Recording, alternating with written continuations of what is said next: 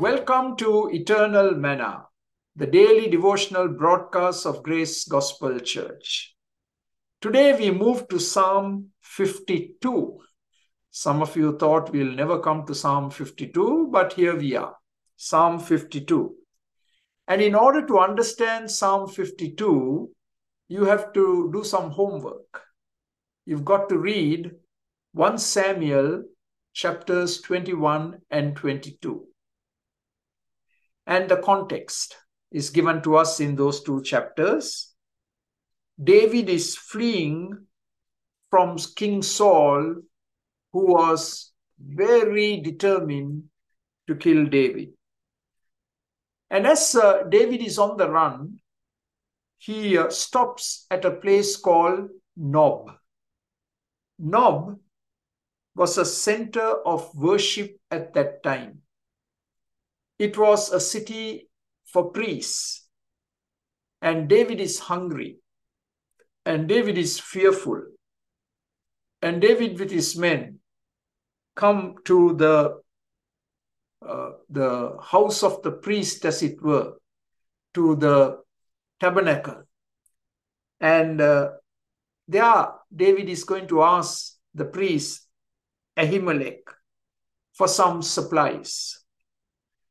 And Ahimelech questions David and then provides him with supplies. Now, lurking in the dark shadows was a man by the name of Doeg. He was an Edomite, and he was the chief herdsman of King Saul. He was holding a position of prominence and rank and position. He happened to be there, and he saw everything that took place. He probably heard the conversations that took place between David and Ahimelech. And actually, David recognized Doeg. And that's what makes it very surprising why David didn't take any action upon recognizing who Doeg was. And because he failed to take action, Doeg was going to be used by Saul to literally destroy that whole city of Nob. So what does Doeg do? He goes and reports to King Saul what he had seen. But he does not give the full picture. So Saul does not get all the information. Saul, in his rage and madness, orders Doeg to go and kill all the priests, all the women, and all the children in Nob. That's the sad, sordid story behind Psalm 52. In today's language, the question that we would ask is, why does God allow so much of evil to happen?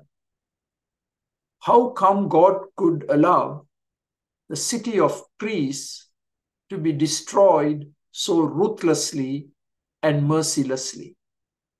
And that's a profound question, and there are no easy answers. And Doeg is evil personified. That's the best way to describe Doeg. Evil personified.